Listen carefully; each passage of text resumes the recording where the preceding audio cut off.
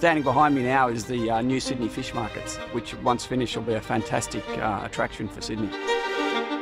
You've got an iconic building and project being constructed by Australian companies, all collaborating together to get the job done. It is pretty rewarding.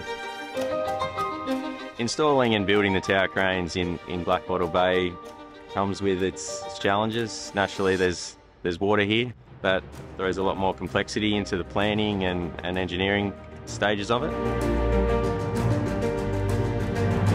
We essentially designed the support system for to support our tower cranes, so a little bit different to a typical project. We did install these prior to closure of our cofferdam, so they were exposed to tidal waters, so we did have to factor in some tidal loading and marine action. We installed our main building piles.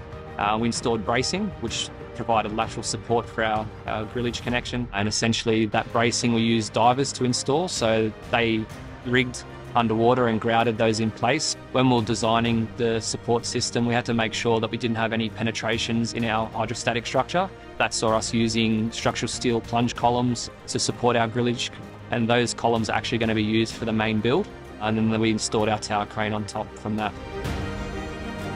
The task of the cranes really is to lift all the building material into the project. So they'll be lifting weights on this project anywhere from less than a tonne up to 100 tonnes. Unique to this project to be able to be lifting off the water, something you don't do every day. There's been so many people involved, a lot of the local guys, everything from fabricators to welders, barge crews, crane operators.